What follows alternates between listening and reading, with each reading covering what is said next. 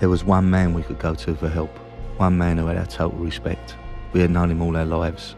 He had worked for our grandfather and with our fathers, and he'd always had our backs.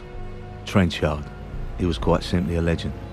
There was a saying in our game: if you didn't get out at the right time, you was either going to end up dead or doing a chunk of bird. He was the exception to the rule. He'd been on top of the food chain forever. 50 mils worth of work and no insurance.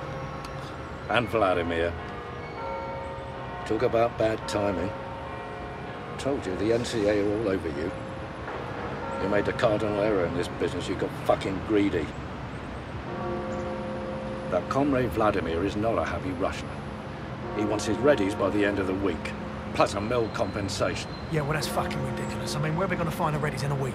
Hold on, where's this mil compensation come from? Well, he wants compensation because he holds you two responsible for the drowning of his favourite brother.